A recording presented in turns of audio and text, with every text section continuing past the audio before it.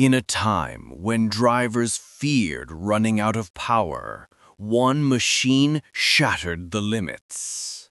A hybrid SUV from China, traveling 2,326 kilometers without stopping. This is the Hongqi HS6, not just a car, an engineering breakthrough. A challenge to every electric and combustion vehicle on the planet.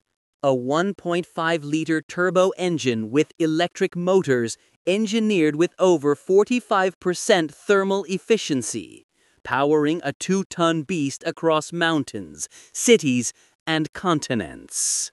But the story doesn't end there.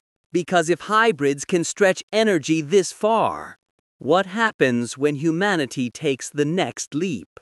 A nuclear microreactor. Inside a car. Lifetime energy. Zero refueling. No limits. This is not science fiction. This is the road ahead.